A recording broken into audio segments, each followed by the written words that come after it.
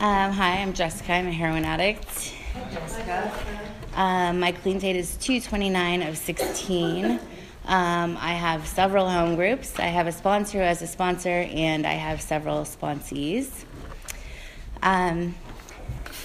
So this is super stressful. So my story, I'm going to try to give like a brief recap of like my growing up and everything, and then how it is today. So I grew up pretty normal childhood. My parents are still together today. They've been together for 38 years. My mom was a homemaker and my dad had his own business. And I remember a lot in my childhood, I spent a lot of time like trying to make my parents happy, to show them that I was like the best kid ever, and that I was a lot better than my sister. And I basically, I didn't use at all. I didn't drink. I didn't party all through high school. Dance team was super important to me, and we had a really strict coach. And so we had a curfew. I never really snuck out. I left all of that stuff to my sister, who was younger than me. And I basically spent my growing up years just trying to prove that I was a good kid and that I could make my parents happy. And that was what made me happy, was making them happy. So after high school, I went to college at Oregon State. That was my first real experience with drinking. I joined a sorority.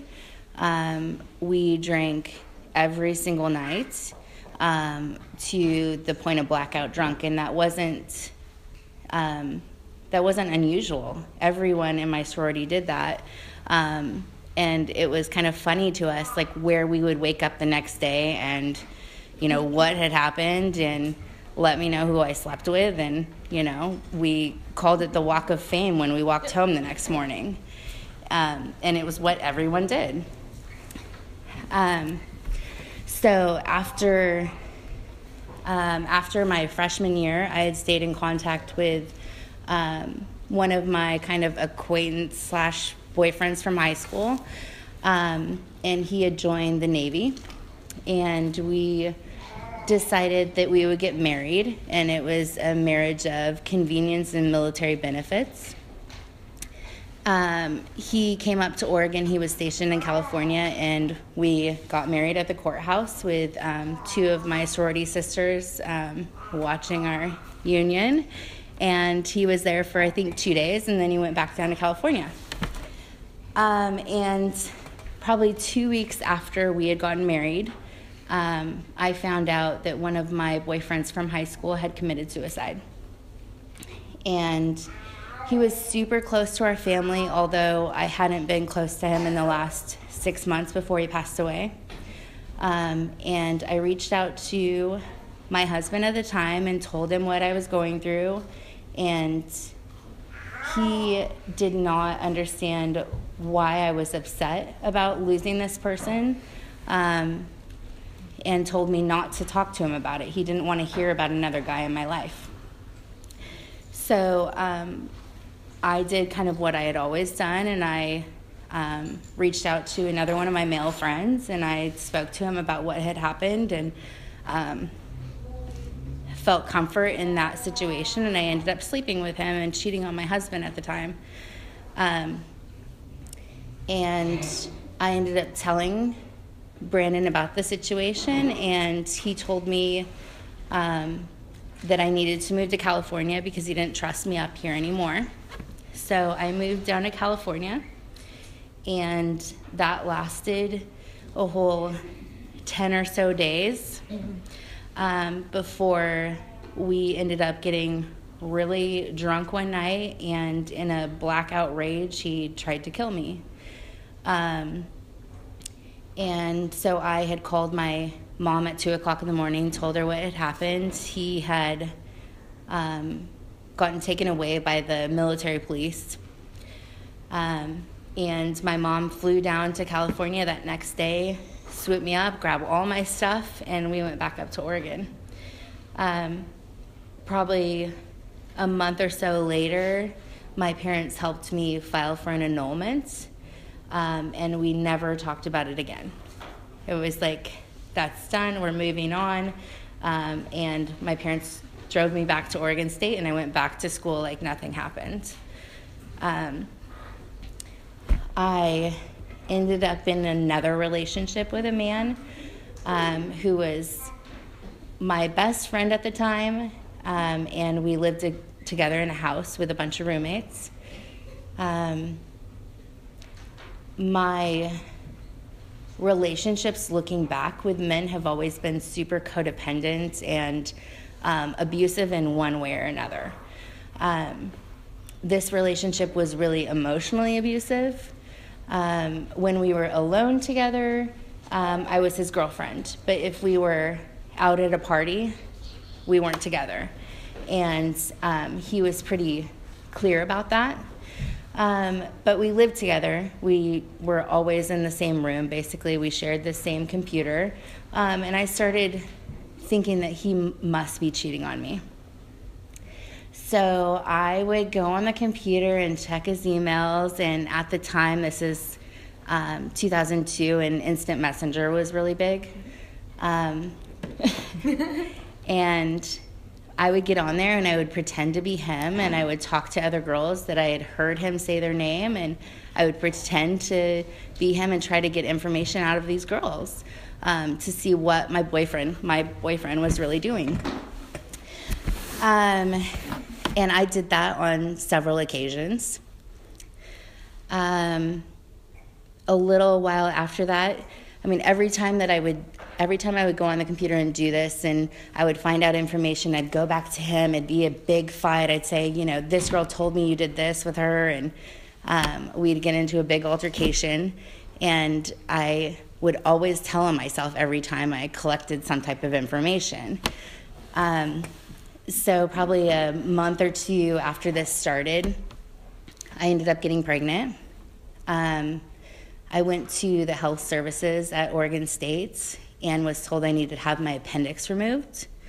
So I went to Meridian Park Hospital with my mom to get my appendix removed and found out I was pregnant and had an ectopic pregnancy. In that period of time that I was at the hospital getting checked out, my tube had ruptured and I had to have emergency surgery. So I had my tube removed, and then I was in the hospital alone and trying to reach my boyfriend at the time to tell him what had happened. And he thought I was being dramatic or making things up, and so he wouldn't answer my call, and his mom hung up on me, and I ended up leaving the hospital the next day, going back to school at Oregon State, like I had always done, and not hearing from my boyfriend at all. Never talking about that situation, and never getting any closure on our relationship. And then probably 2 weeks later, I got a knock on my door, and it was 2 police officers that asked me a bunch of questions about these conversations I had had online. And I ended up getting arrested for 9 felony counts of identity theft, computer crime, and coercion. And at the time, in the early 2000s, it was like a big deal. Everyone was talking about identity theft and all of this. So it was like they were going to teach me a lesson. And I'm just this little girl that's, doesn't believe her boyfriend. So I ended up doing two years of probation. I pled guilty to 3 felonies, and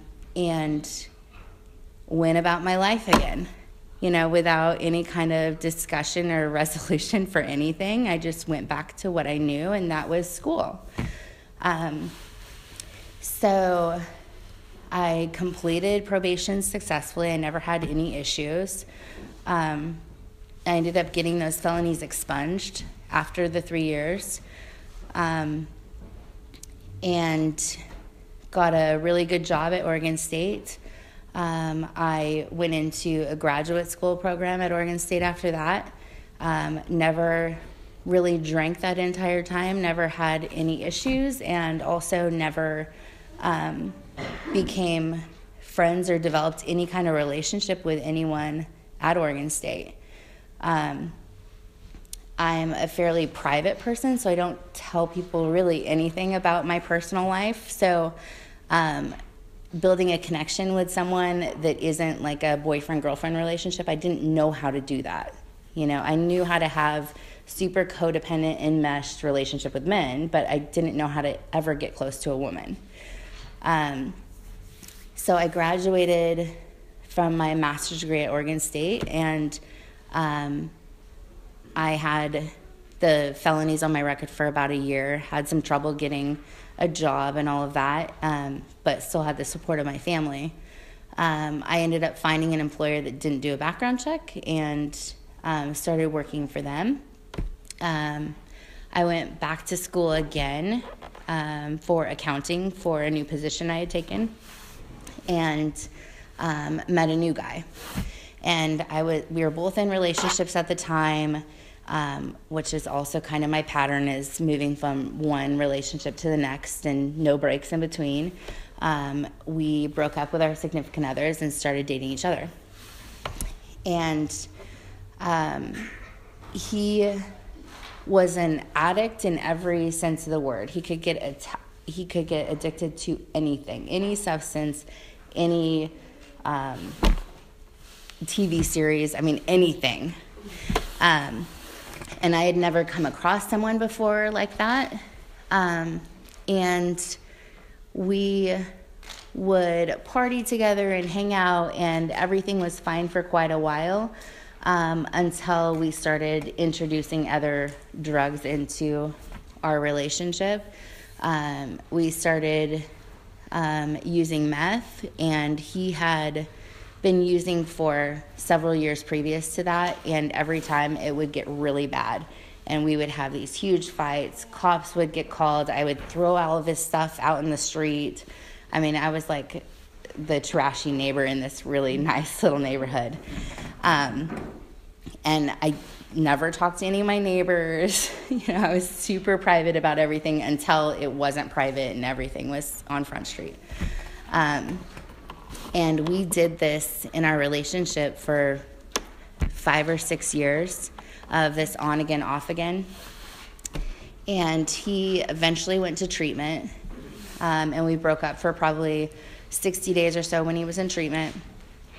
While he was in treatment, he became friends with a few heroin addicts in treatment. He had tried heroin before.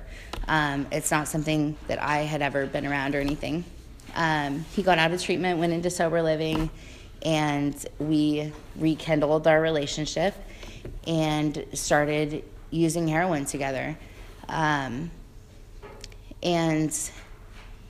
it's hard to explain how easy that is for me to do, but being in a codependent relationship like that, I just wanted to fit in with whatever my boyfriend was doing at the time. And so even going to other ways of using heroin, it wasn't hard for me. It wasn't even a thought in my head that, oh, you could die from something like this. It was like, I see my boyfriend's using and his friends, and they're all still alive, and looks like a good time, which it really, looking back, it doesn't look like a good time. But, and so that was easy for me to start doing. So we used together for probably a year after that. We both had really good jobs, and I was able to maintain my job and for quite a while with really no one knowing otherwise. We ended up breaking up, and I stayed in contact with one of our drug dealers who kind of chose me in the relationship over my boyfriend.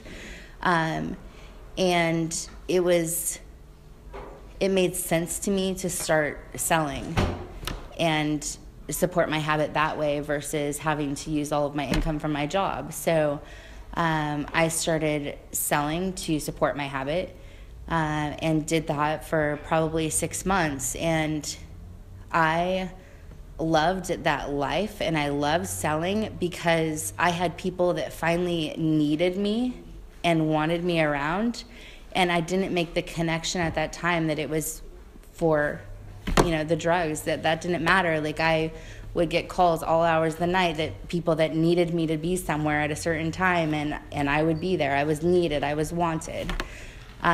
And I would sit for hours in the car and have these like therapy sessions with people that were buying from me, and that felt good to me. So eventually Gabe and I broke up, and I started dating someone that I was selling to at the time, and he moved in super quick into my house, and he became very controlling over every aspect of my life. I was working from home quite often, and that's how I was able to hide all of this from my employer for so long. If I didn't want to go in, I had this important teleconference I had, and I had to go to this meeting in Portland, and no one could really check up on what I was actually doing for work. So I was just home, and my boyfriend was so controlling at the time that eventually got to where I couldn't even check emails for work because he wanted to know who I was emailing, why I had to be on a teleconference, what that email was about, and was it talking about him? I mean, it was just crazy. So eventually I just kind of stopped working at all. And we had decided to go on a trip to Nevada to see his grandmother, and I had access to my company credit cards, and I used my company credit cards to basically fund this $10,000 road trip, and I, looking back, I can see why I did that in so many ways, but there was no thought to consequences of something like that. I thought I was smart enough that I could hide all of those funds. I could make up, a conference that I was supposed to attend, and that's why I had to drive on this road trip. And I knew in my head I could hide all of that. So after we got back from Nevada,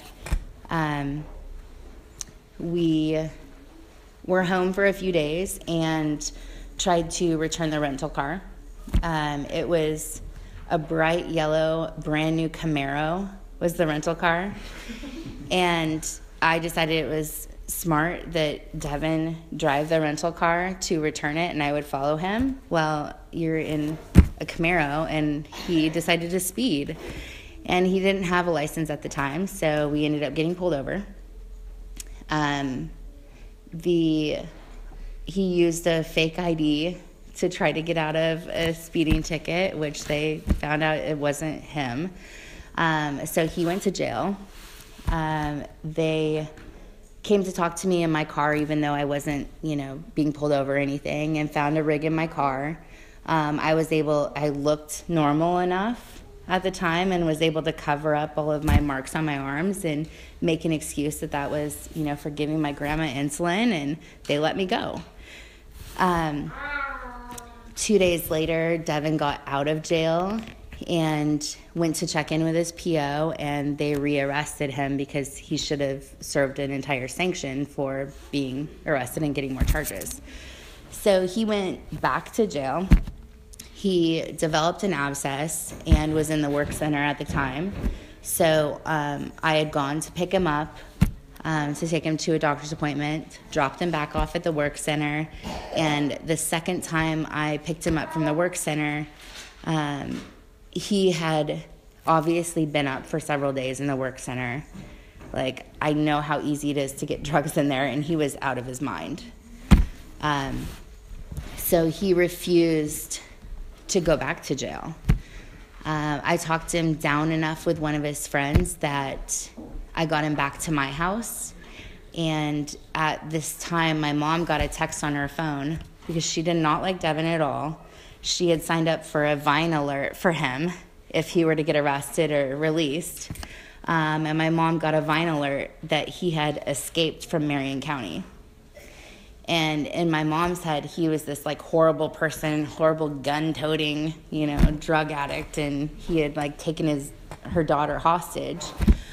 So my mom had called his PO and talked to the police, told them where I lived, and the police surrounded my house for 2 days, watching for Devin to leave at some point.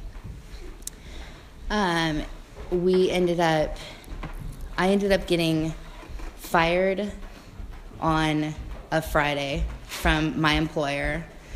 And on the next day, the Saturday after that, Devin had decided we should leave the house. We were going to go on a little overnight trip, and he would turn himself in on Sunday. And we got maybe a mile away from my house, surrounded, pulled out of the car at gunpoint, and both of us got arrested. I had drugs in the car. He had a stolen gun in the car, and packaging, that kind of stuff, materials.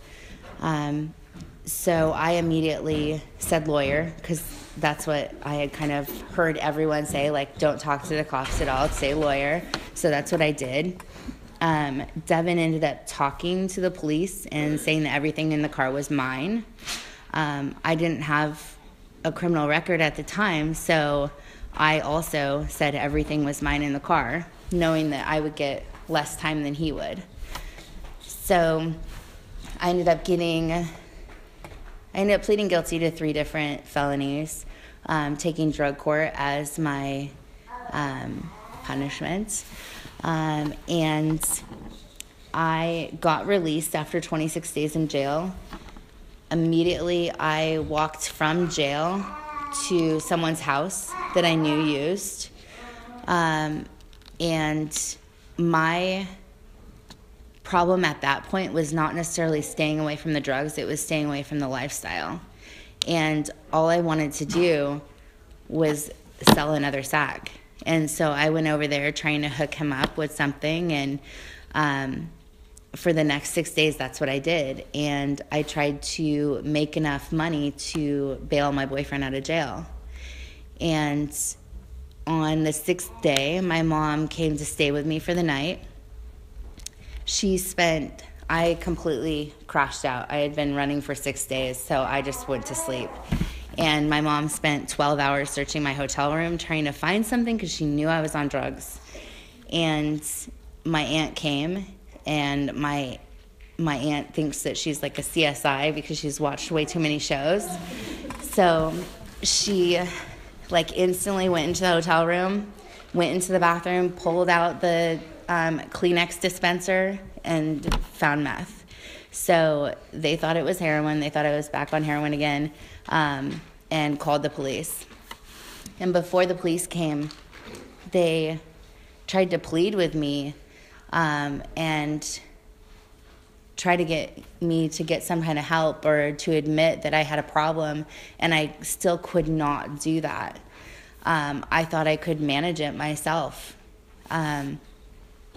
So I started to get ready, get some clothes on, and then 2 police officers were at my hotel room, and I went back to jail. And my original sentence for drug court is basically don't get in trouble again or I go to prison. And so I thought I was going to prison at that time. I told my mom and my aunt goodbye, and I said, visit me at Coffee Creek. That I thought that was the end of it, really. So I went back to jail for a sanction for violating my probation at the time. And drug court chose to accept me still into drug court, even though I had gotten an additional charge, as long as I went to treatment.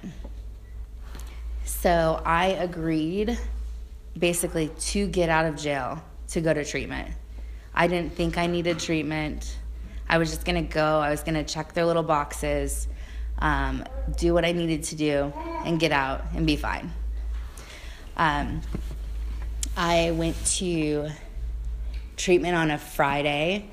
My boyfriend had gotten a loan from our drug dealer to bail himself out of jail, and he visited me the following day on the Saturday while I was in treatment. And the following Wednesday, we got into a huge fight. He said that I had been sleeping with his best friend, and like a lot of like just trying to control me still, you know, and keep me scared of him even when I was in treatment.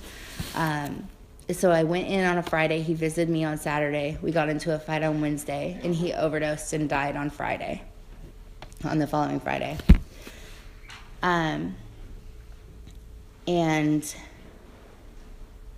one of my roommates in treatment said to me that sometimes, she said someone had told her this in her past, that sometimes people need to die so another person can live. And although that's really hard still to accept, like that, I feel like propelled me to actually have like my first spiritual awakening in treatment, to where like I knew that something greater than myself was working. You know, I knew that if I stayed in that relationship that I would die eventually, you know, easily. So in treatment, it was the first time where I actually developed relationships with women, where I became friends with women that I told everything to. You know, I did my first step in treatment. I was completely honest and said everything. I mean, I admitted everything to, you know, anyone that would listen in my home group. I was in treatment for 26 days. And while I was in treatment, I heard a little bit about Oxford House. I decided to interview at an Oxford House, and I got a pass to go and do that in treatment. The first Oxford House that I went to, I was voted into, which I think is kind of abnormal, it seems like. And I absolutely ended up where I was supposed to be. I'm not going to cry. Me either. And the women in my Oxford House accepted me for who I truly was. And I was still, even after all that time in jail and treatment, I still could not let go of certain criminal behaviors, and I was still hanging out with the wrong people for probably the first month that I was living in Oxford. You know, I wasn't using, but I was still doing all the criminal behaviors.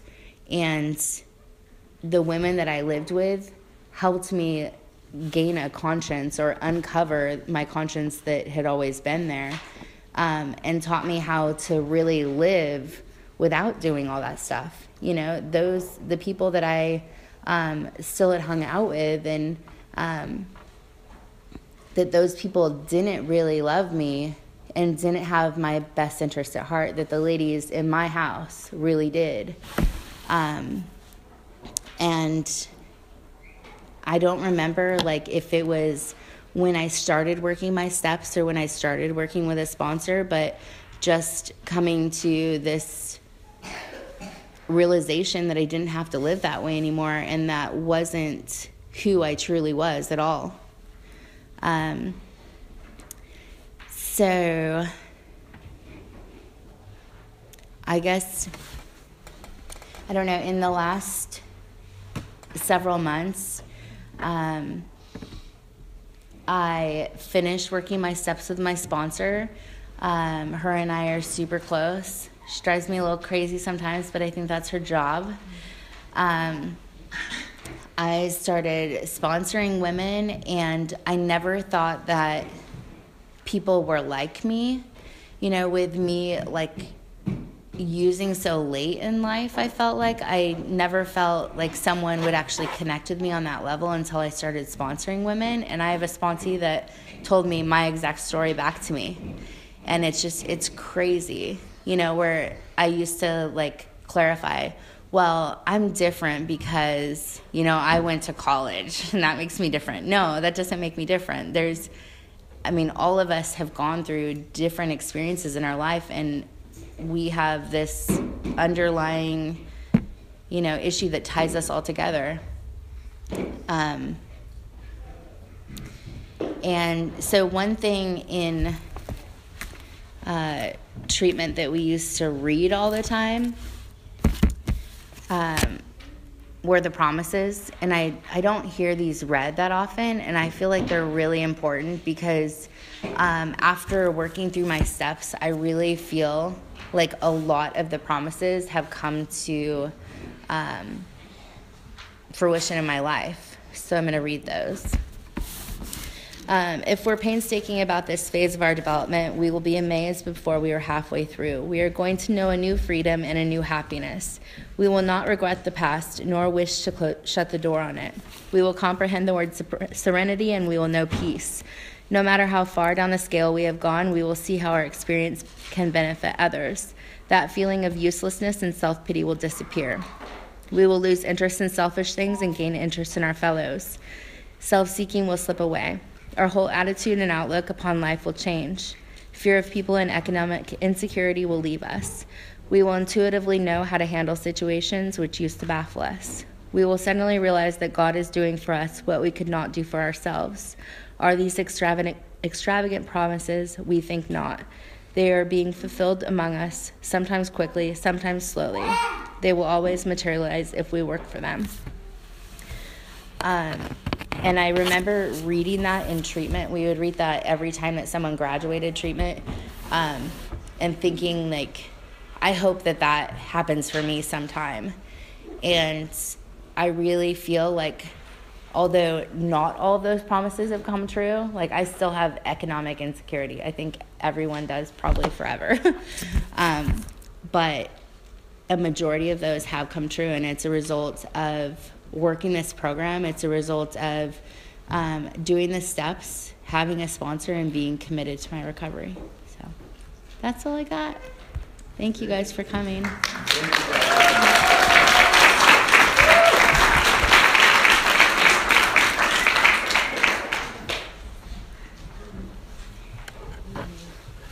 So from here, it's a discussion meeting. Please limit your sharing to 3 to 5 minutes so others have a chance to speak. And the meeting is now open for discussion.